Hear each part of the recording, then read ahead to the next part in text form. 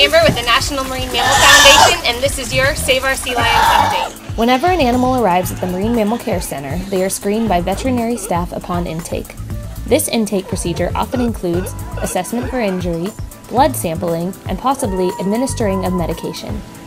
The animals are also shaved with a series of symbols representing their unique identification number.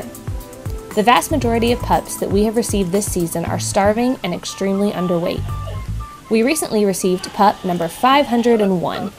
This year, the Marine Mammal Care Center already has more than double the amount of animals they normally have in an entire year, and it's only April. Pup number 501 came to the center extremely underweight and hungry. Many of the pups that are coming in are recently weaned from their mothers and don't know how to eat fish on their own.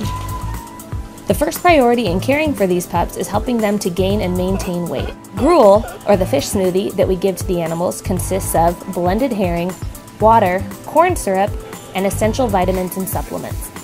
This process will continue until number 501 maintains a healthy weight and becomes interested in eating fish on her own. More on that tomorrow.